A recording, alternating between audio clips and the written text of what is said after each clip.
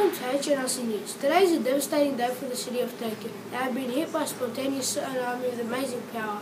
People were washed away from the raw power of the tsunami. 15 people were killed in the horrific natural disaster. Now let's cross over to Ramsey Elias for more information.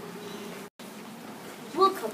Japan got hit by another earthquake of 9.0 magnitude today on March 11, 2011, which immediately caused a tsunami, with waves reaching 23 feet.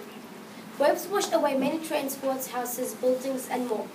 15,839 were dead, 5,950 were injured, and 3,646 were missing.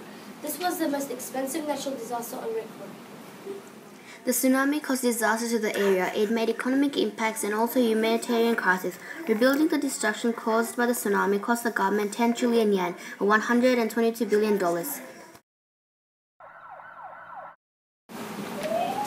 This is what the witness had to say. Well, I was filming the tsunami because I was up really high and it couldn't get me. I saw a little boy playing in the sand, and next second he was right there. That was the saddest thing to see. So sad, back to you.